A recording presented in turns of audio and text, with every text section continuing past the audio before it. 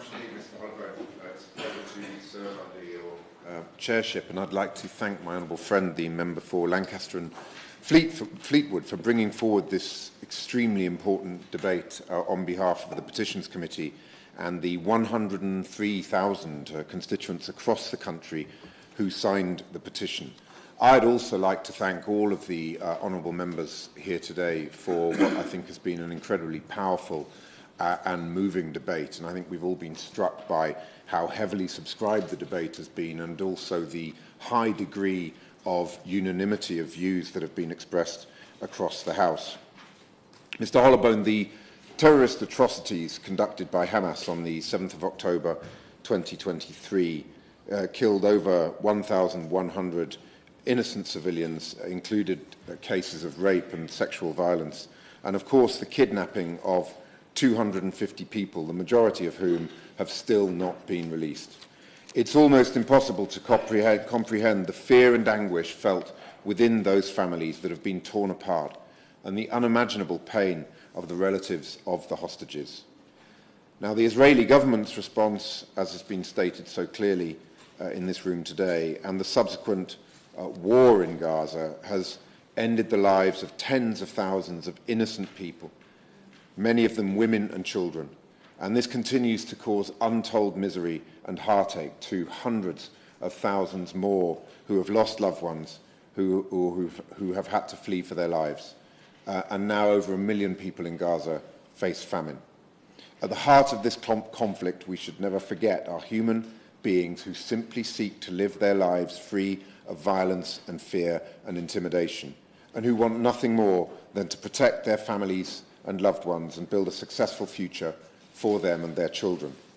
Therefore, the urgent imperative is to bring an end to this war, and we urge the government to use every ounce of its diplomatic leverage to create the conditions needed for an immediate ceasefire that is observed by both sides, with the immediate release of hostages and immediate unimpeded aid to Gaza.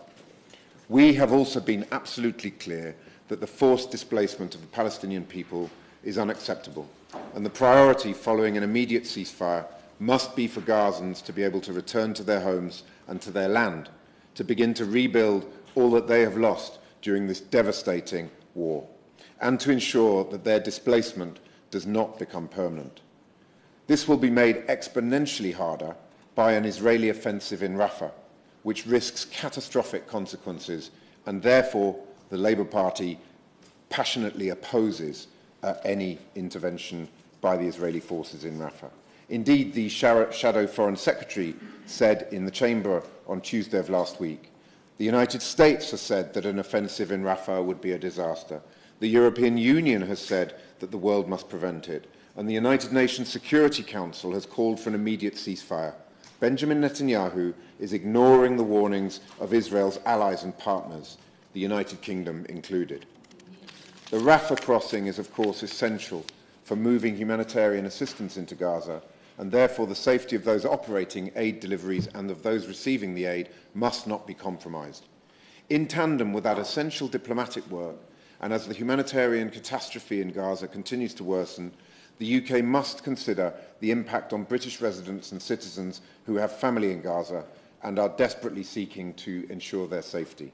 We have heard the indescribable anguish of British Palestinians regarding the fate of family members, including orphaned children who are trapped in Gaza, and their struggle to bring their relatives to safety.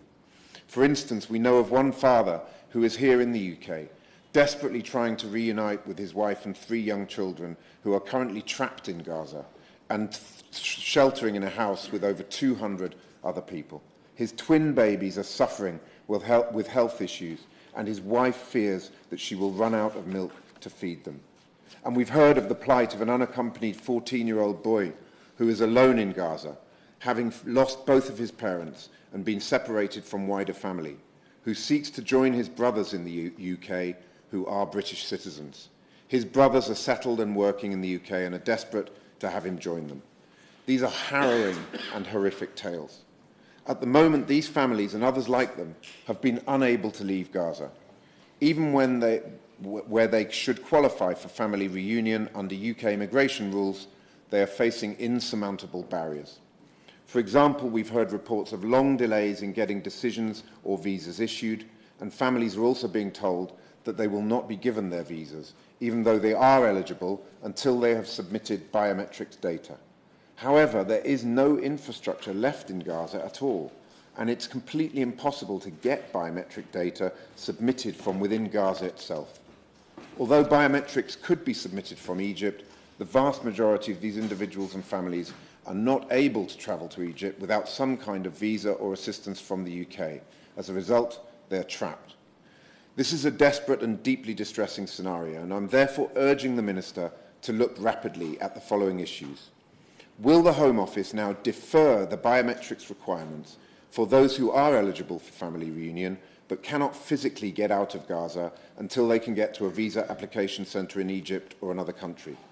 Similar arrangements were rightly made for Ukrainians and could be replicated for Gaza now, as other countries like Canada, like the Canadian government, is already doing.